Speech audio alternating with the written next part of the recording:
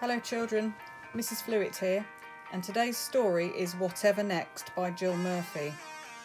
It was a real favourite with my children when they were little, so I hope you enjoy it.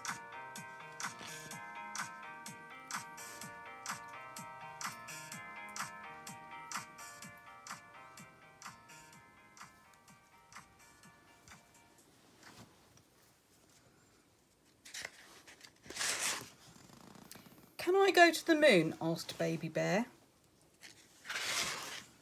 No, you can't, said Mrs. Bear. It's bath time. Anyway, you'd have to find a rocket first. Baby Bear found a rocket in the cupboard under the stairs. He found a space helmet on the draining board in the kitchen and a pair of space boots on the mat by the front door.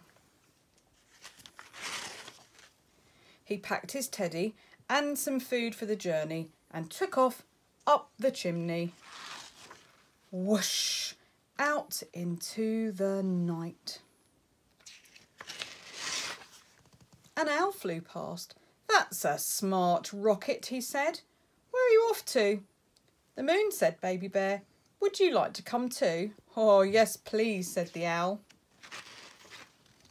An aeroplane roared out of the clouds and Baby Bear waved to some of the passengers and they waved back. On and on they flew, up and up above the clouds past millions of stars till at last they landed on the moon. Oh, there's nobody here, said Baby Bear. There are no trees, said the owl. Oh, it's a bit boring, said Baby Bear. Shall we have a picnic? That's a good idea, said the owl. We'd better go, said Baby Bear. My bath must be ready by now. Off they went, down and down. The owl got out and flew away. Goodbye, he said. It was so nice to meet you. It rained, and the rain dripped through Baby Bear's helmet.